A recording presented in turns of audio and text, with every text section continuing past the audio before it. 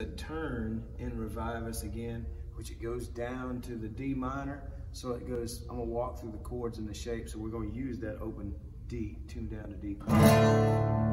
Okay, so it's 1, 2, that gets 2 beats.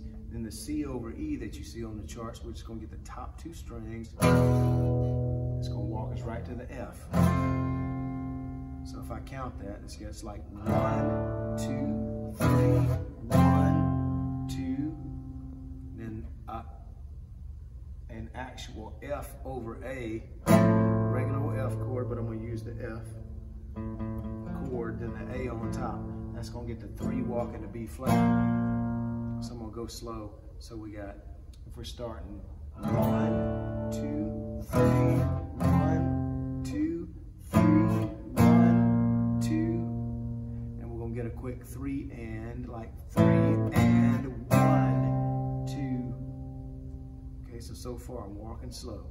So we got 1, 2, 3, 1, 2, 3, 1, 2, 3 and 1, 2.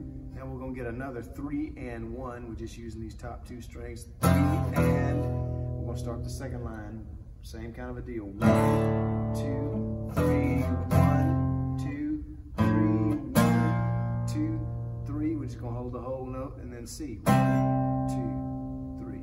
I'm gonna play it in context so it's not a bunch of gibberish together, so it makes sense. So if we would say turn 2, 3, 1, 2, 3, 1, 2, 3, 1, 2, 3, 1, 2, 3, 1, 2, 3, 1, 2, 3, 1, 2, 3, 1, 2, 3.